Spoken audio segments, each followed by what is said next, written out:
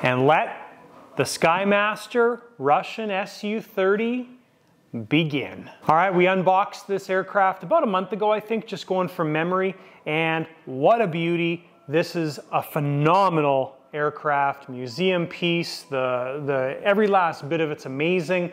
At the end of the video, there is a link to the unboxing. If you haven't seen it, it is outstanding.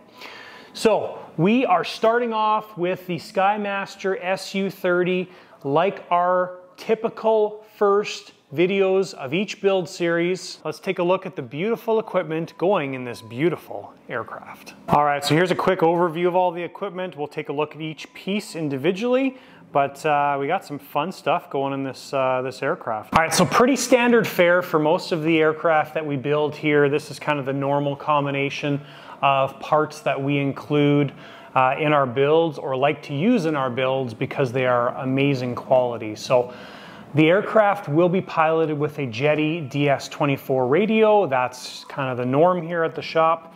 We've got two different layouts here, and this is going to be kind of an interesting plane with the way things are laid out. So if you're a Jetty user or a Jetty fan, this is going to be kind of cool. So we have two different central boxes here. We have a central box 320, which is going to be our primary. This is going in the front part of the aircraft. And then we've got a central box 210. Now the central box 210 is going to live in the rear part of the aircraft, but these will be connected together. And because there's so much in the back end of the aircraft, there's your vectored thrust nozzles, your vertical stabs, your horizontal stabs.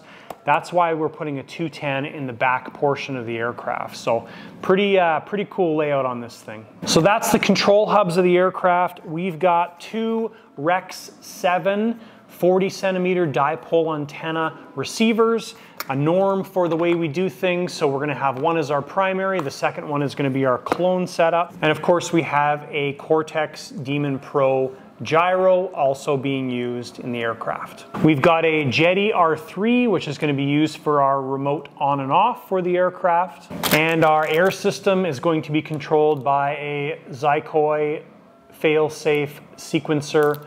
That's going to do the gear and doors of the aircraft, as well as the Zykoy air valves are going to control the brake and the gears and doors opening and closing.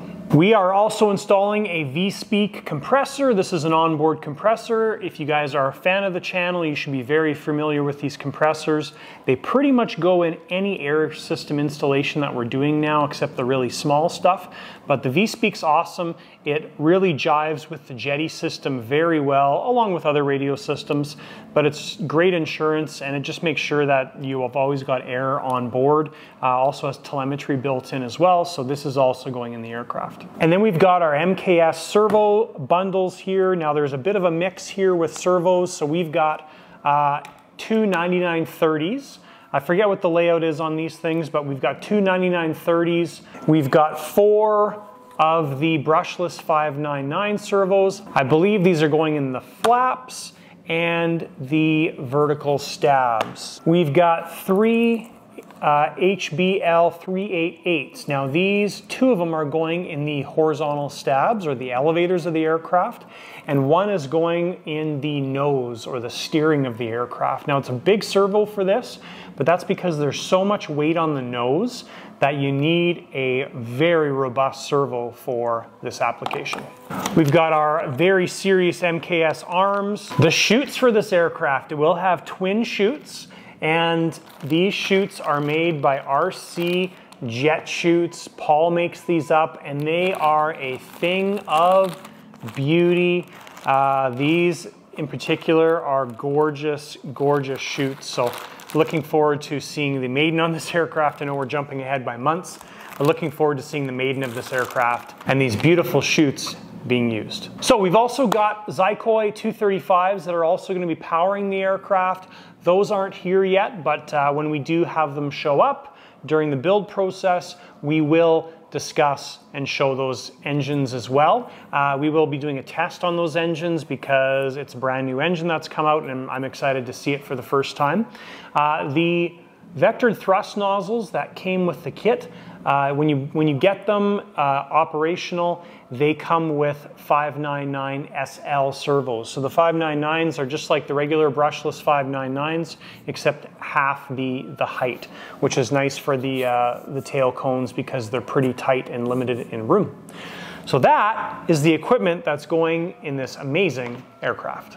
All right, so we printed the manual off. Generally, the Skymaster manuals are terrible, but because this is a fairly new plane, it's actually looks better than most. I also have my servo layout here done, and so this is what we're doing. 3/8 in the elevators, 599s in the rudders, 599s in the ailerons, the 9930s are for the slats, and I called this one a 388, but it's actually a 3850. So we've got 2 of the 388s and we've got 1 of the 3850. The 3850 is for the nose. All right, so first step here at the shop when we start a new build is we like to lay everything out like I've already showed you guys. We've got the plane sitting on the stand. We've got the parts sitting over there. Because we're using our little studio here, we've got our supplies over there.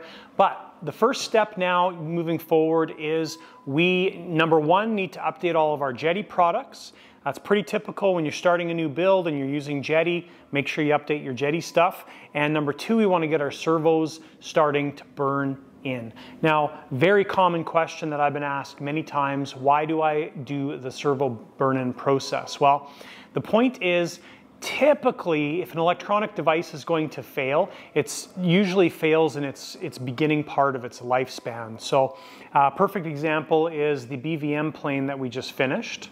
The Venom Scheme F-16 that's over there.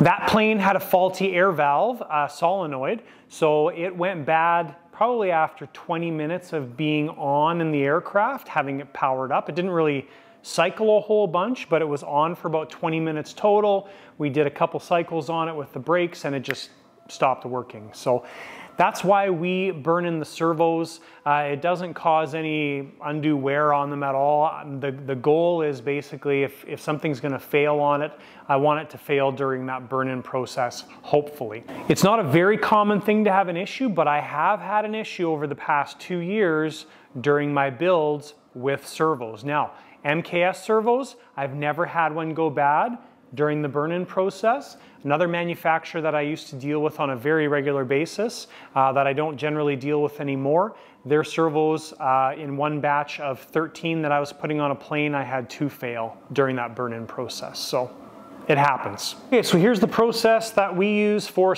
doing our servo cycling is a better word, not a burn-in process, but that's just my simple slang terminology. So what I'll do is we use a Jetty box for this. The Jetty box is awesome. It's very versatile when it comes to doing lots of stuff with aircraft, but and various parts and things. Works great with the Jetty system.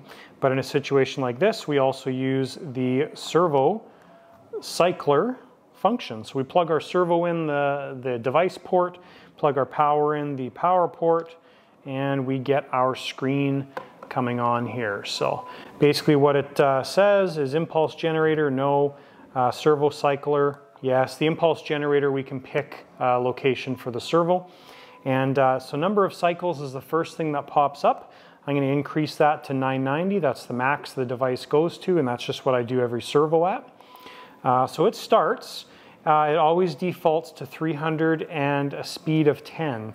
So when I'm doing the sequence like this, when it's done this servo, I can unplug it and start it right away and it saves all the changes that I'm going to make right now. But if the power is removed and you start back over again, this is what it comes to.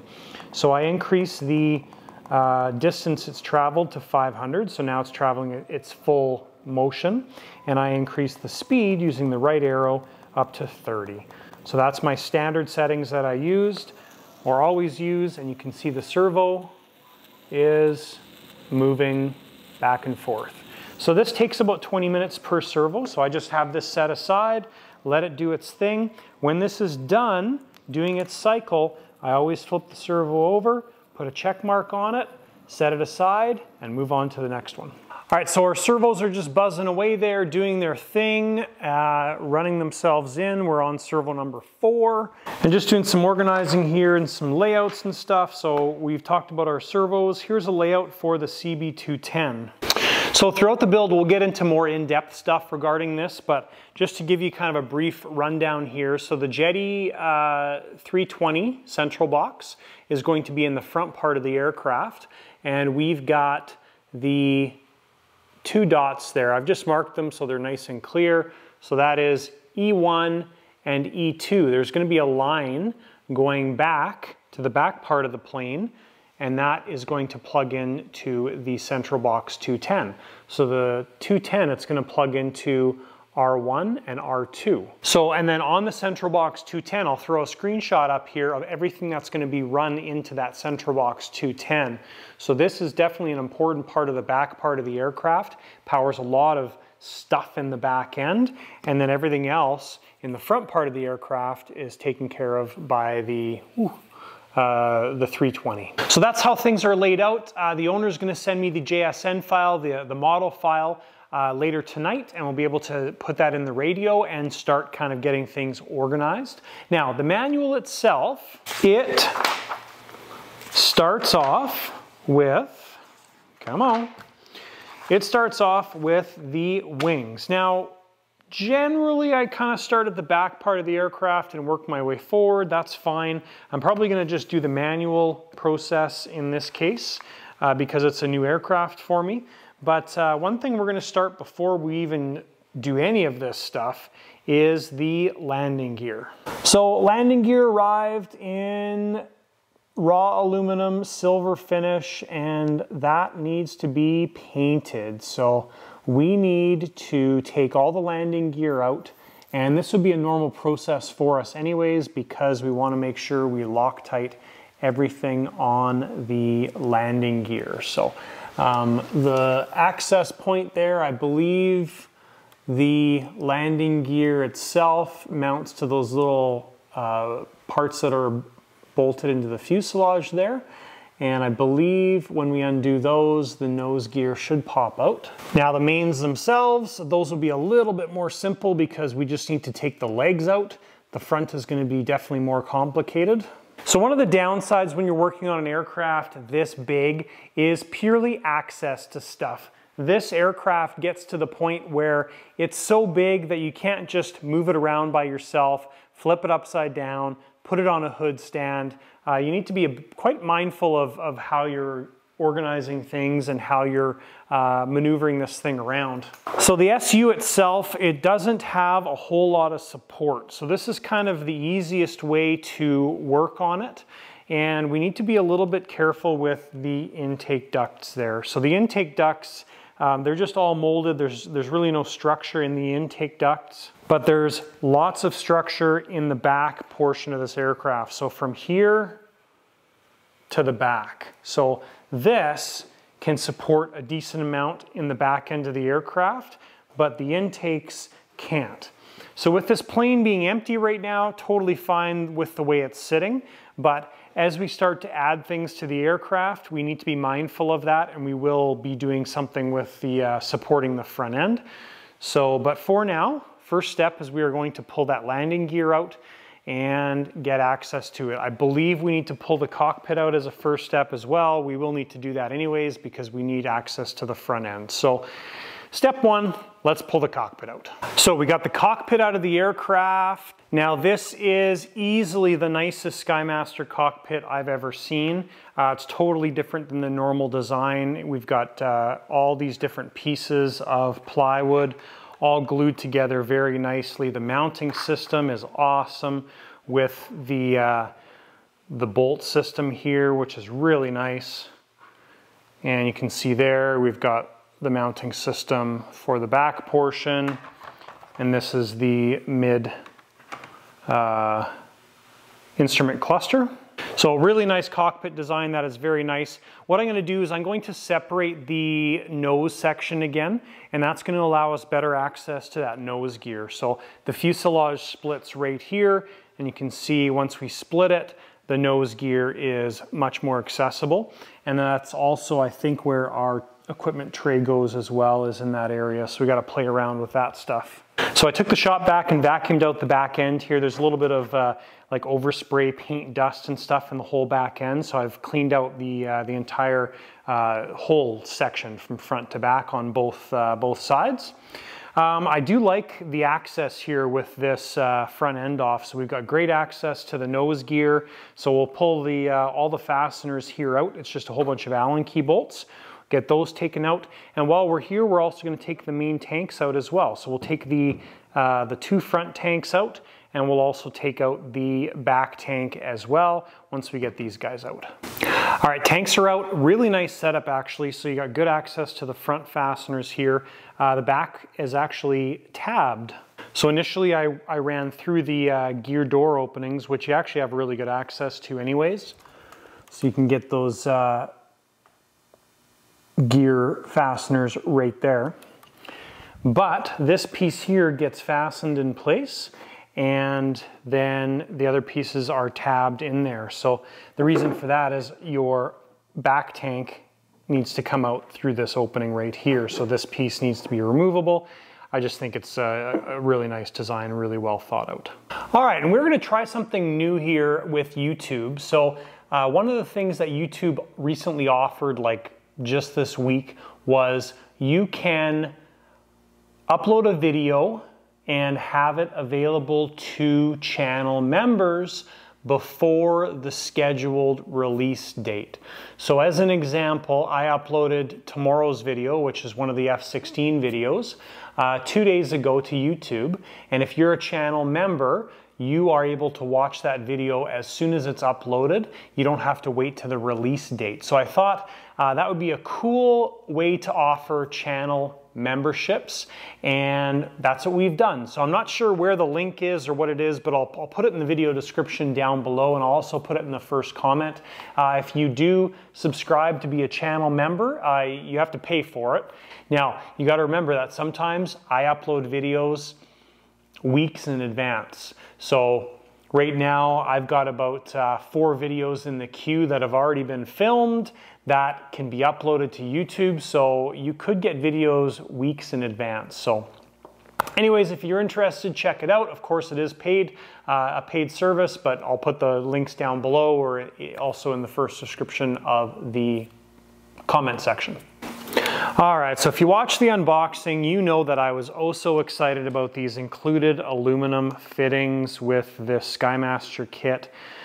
Well, I got too excited for no reason. So this is all 6mm Festo tubing size, which is not good.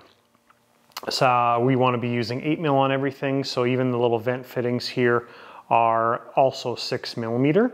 8mm fits over there, but it's very loose, and even the tie wire isn't safe. So I'm going to be ordering new vent fittings and new tank fittings, and we'll be doing high flow on all of these tanks. So I was going to get the tanks ready, but we'll set those tanks aside for now. And we did get the front gear out, very simple, undo all the bolts, and you do have to cut the air lines. So there's the red air line there, the blue air line there, and obviously the gear comes out very easy actually. It's quite nice. So now we're going to get the main gear out of the fuselage. All right, so pulling the main gear out is fairly straightforward, all things considering. So we've got it raised up here. The gear itself is quite simple. So you have just a straight leg that comes down on its pivot there, and you've got your air cylinder actuating the leg. So what we'll do is we'll just disconnect the air cylinder from the leg, and then the leg itself is bolted into the fuselage with 4 bolts to blind nuts. So we'll just undo that, and it should be fairly simple. 4 screws that come up through the, I guess the underside are reasonably okay, and then there's also 2 screws on the inside facing the mid line of the aircraft. So those are they're all fairly decent to access. So all right, so disassembling the main gear first, because I just don't feel like getting into the nose gear yet, because it's a heck of a lot more complicated. So we took the wheel off, paying close attention to the orientation of the brake system here. This is quite important, so I just took them off, stuck them down, obviously took pictures. But if you're interested in seeing how the air system for Skymaster works, I figured I would show you how it works. So you basically have, to this particular wheel, there's 3 separate parts. So you've got your outer, inner rim, and then there's this inner liner here. So both of the outer pieces, they make a joint together right there with the O-ring. So those pieces seal up together. And then this outer piece here squishes between the tires. So the tire inside wall here gets squished between this and the outer rim, creating an enclosed area inside the wheel. And then what happens is, as you pump air into the air fitting there, the air goes in between the wheel and this liner piece, and the O-ring seals off that hole right there. So the air goes in, O-ring seals it closed, and the air is trapped inside the tire. Now, I'm handling this carefully because there's silicone lube all over this, and I don't want to get it contaminated, so I'm just being careful with it. So we've got the mains done here as far as we need to go. So what we'll do is, well, we'll set this aside, and now we'll take off the front wheels. All right, so last thing we're doing tonight is we are going to get our wheels painted. So everything's been prepped off for paint. We've cleaned each of the wheels, prepped off the airline, made a bunch of covers out of some thin foam. As you can see, covered up the inside, and let's get painting.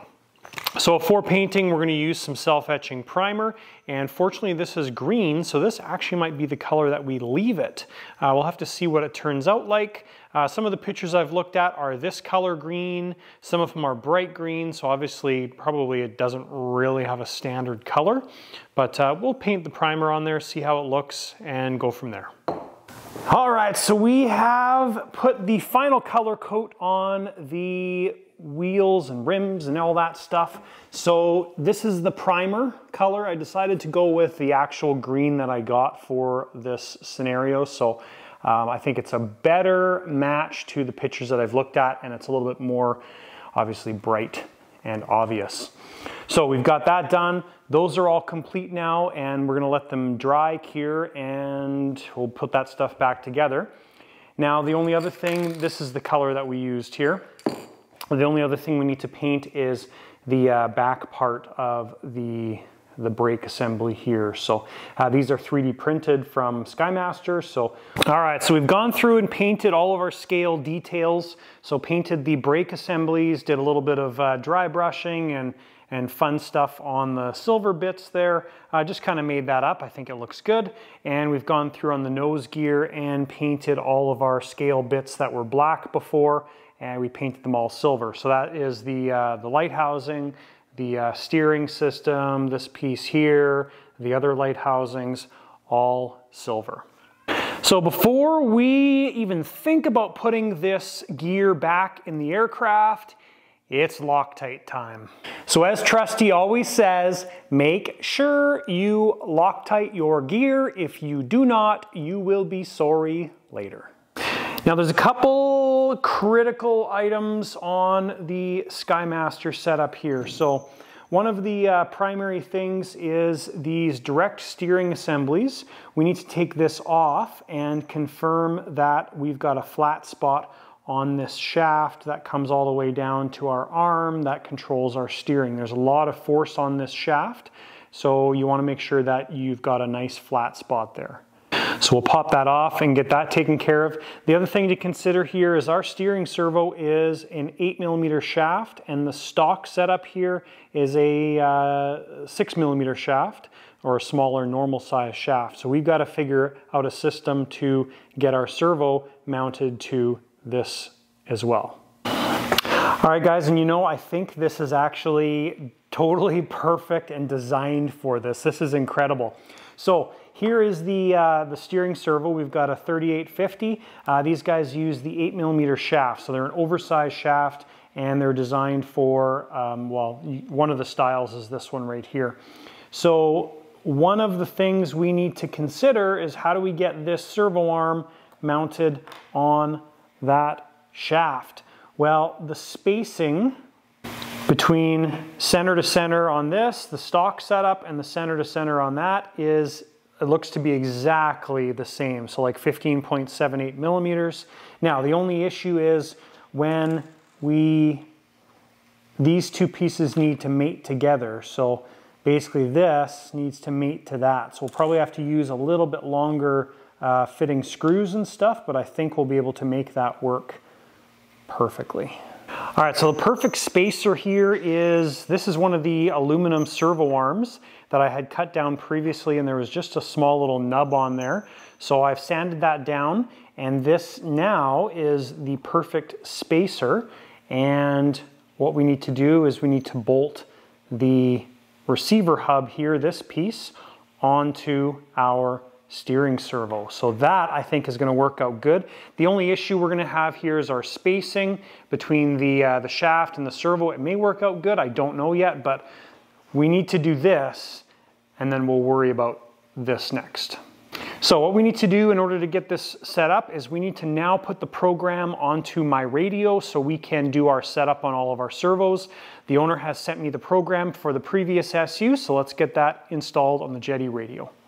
Okay, so here is our function layout, I guess is the best way to say it. The receiver outputs aren't really totally true because we've got, remember, two central boxes, but just show you guys here as we go down the list. So the first 12 channels are going to be more or less associated with the Central Box 200 series that's going in the back. And then we've got from 13 to 24, pretty much everything that's going in the front of the aircraft. So, but these can be allocated to any output on the various systems in the aircraft.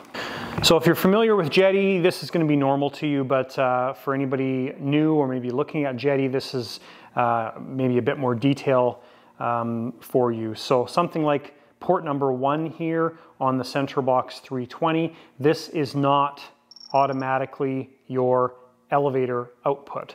This is whatever you want it to be. So we're going to program our Central Box to match up to all these guys, which is fine, but then our front Central Box can be whatever we need it to be. So as an example, channels 13 can start off with number 1, number 5, wherever we want it to go, so it doesn't really matter. Okay, so now that we want to start setting up servos, I'm going to pair our primary receiver with the radio system, and that will allow us to start doing our servo setup. So quite simple with this, and I'm just going to mark this with a P so we know it's our primary receiver. All right, so I'm just kind of playing around with all the existing programming here, and we are going to simplify things a little bit. I'm going to try and be very detailed on this installation so you guys are aware of what's going on here. So 2 elevators, which is fine, 2 ailerons, which is fine. We've got a rudder, so we've got 1 rudder system, but two channels, obviously 2 servo assignments. The pitch and yaw is for the tail. We've got a chute cap here, a chute release, and also a chute function. So all of that can be simplified with the new system because the Gen 2 of this aircraft comes with the JP electric setup. So the chute mechanism is all electric. There's a controller for this. So that's going to make the chute system very simple. We're also not doing a release. We've started doing fishing line with the chutes. So hopefully that fishing line gives way if the chutes are ever to release when you don't want them to. So that simplifies a lot of this stuff going on right here. Now the other thing that I noticed is we've got the gear is also sequenced through the radio system. And because we use the Zykoy failsafe / sequencer, this is now a simple solution where we just have a gear channel. So that's pretty advantageous to simplify all of our programming here. So I'm going to go in and make some changes to the programming. So we're just going to get rid of the doors as an example. We can get rid of a bunch of the sequences and logical programming because of the simplification of what's going on here. All right, so we paired our receiver here. First thing we have to do is we have to go in and change our E1 output to EX bus. Now, that's the only thing we're going to do right now, just so we can get this running through our central boxes. So we've done that. And now we can plug this into the central box, and we should be able to see this and also see the central box. All right, so this gives everybody an idea here of what our power distribution system will be in this aircraft. Now, this central box, as we've talked about, is going in the back portion of the aircraft. We'll have another power supply feeding from these guys to this one. So basically what we've got here is we've got all of our signal coming out right now through E1, and it's going into the R1 port on the other central box. So when we look at our radio, we've got our Rec 7, we've got our CB320, and we've also got our central box 210. So we can go in there and we can mess around with the central box 210, and that is really darn cool. So now what we can do with our systems all connected here is we can go in and program our central box 210 to have our layouts as designated right here. So elevator right, rudder right. These are the different ports that are going to relate to this central box. And all of that is done through the Jetty radio system. Okay, so we've gone through and we've set up all of our outputs on the central box 210. The other thing we've done is, if you look here, you'll see that output 14 and 15 are blank.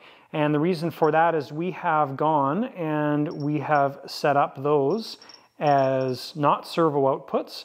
They've been switched to telemetry inputs. It's one of the benefits of these ports here, 14 and 15. So now our Zykoy telemetry modules from the turbines will plug into those ports there.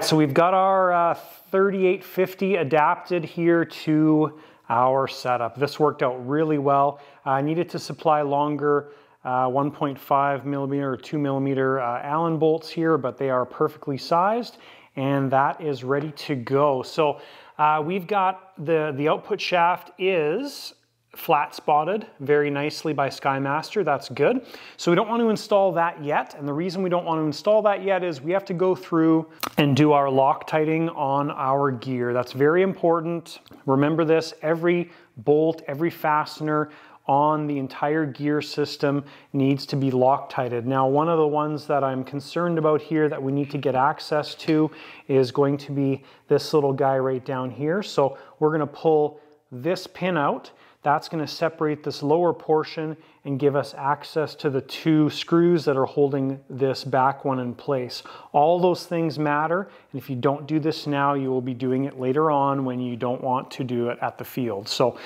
simply going to go over all the bolts right now and make sure they are all Loctited.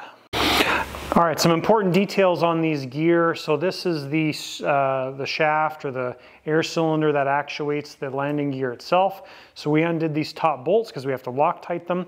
And there's a set screw holding in this pin here. So you want to make sure you take pins like this out and flat spot them. If you don't flat spot them, that set screw will come loose as well. So we did the one down here.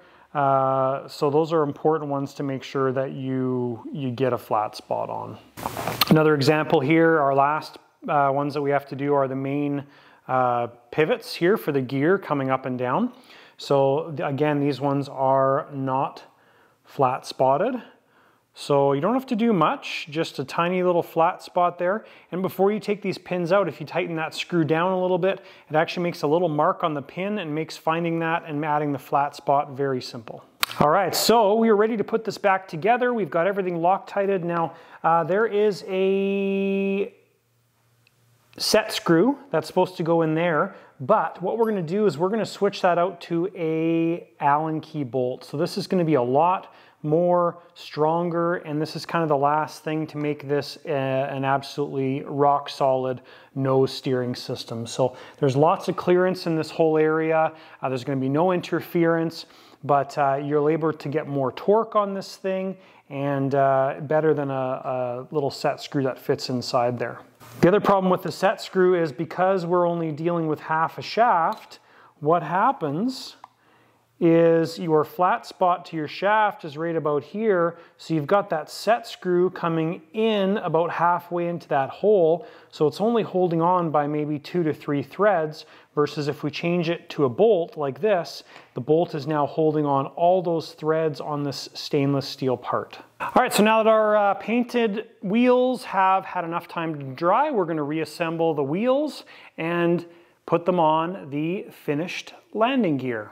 Front first, still need to Loctite the back and go through them. All right, so I've just pulled all the prep off the mains here just to give you an idea what it looks like and the area that we actually prepped off. So obviously we didn't paint the areas that are not going to be visible during the aircraft being, I guess, in its normal flying state. So I think also on the camera, whether it's my iPhone or even this camera, the green shows up on the screen here a lot brighter than it actually is. Like this is like army drab kind of color, and I think on the screen it's much brighter. So keep that in mind, but we're gonna get those assembled. They're pretty simple to put them back together as well. So when we do put these back together, obviously we're Loctiting all the bolts, but we're gonna go in here and we're also gonna pull these guys out and put Loctite on them as well. These are just the ones that hold the brake system in place.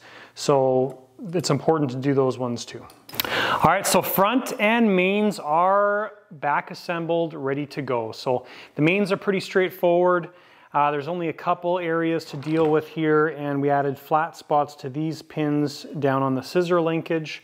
The nose section here, I went one step further when I reinstalled the light and just put a piece of black shrink tube over top of the wire just because that portion is visible. So we'll zip tie that to the leg, and now it's just black instead of black and red. So these landing gear are now ready to install back in the plane. So we'll do the exact opposite of what we did. Front gear is quite simple to install. Mains, now that we know how they come in and out, they should be fairly straightforward as well. When I took these out, I did mark them just to make it simpler, right and left on the top part. All right guys, and that is going to wrap up video number 1 in the SU30 build series. I think we got a lot done in this video. Next video, we're gonna start to work on some of the surfaces, and that's what we're after. So anyways, don't forget to check out the Lighter Side of RC After Dark. We do a lot of live streams here from the shop, well, once every 2 weeks-ish for about 2 hours-ish, usually on Saturdays. And the nice thing about the Lighter Side of RC After Dark is you get to see in real time what goes on behind the scenes, and also reach out to us and have a conversation back and forth through the chat. So it's always a fun time. We usually have some fun guests here, and it's a grand old time for about 2 hours on a Saturday night. Also, don't forget about the channel memberships. I'll put some information down below. Right now, we're about 2 weeks ahead-ish on videos. So if you do get a channel membership, you'll get to see all those videos well before anybody else sees them. So thanks guys for watching, and we will see you in the next video.